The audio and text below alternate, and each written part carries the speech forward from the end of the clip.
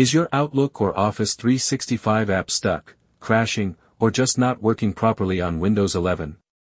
Don't worry, in this video, I'll show you how to repair or reset it step by step.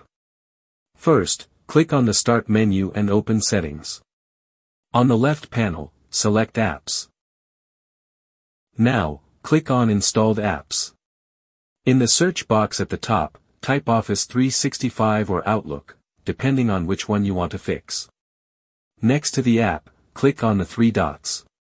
From the menu, select Modify or Advanced Options. Here you'll see three useful options. Terminate: if the app is frozen or hanging, click this to immediately close it.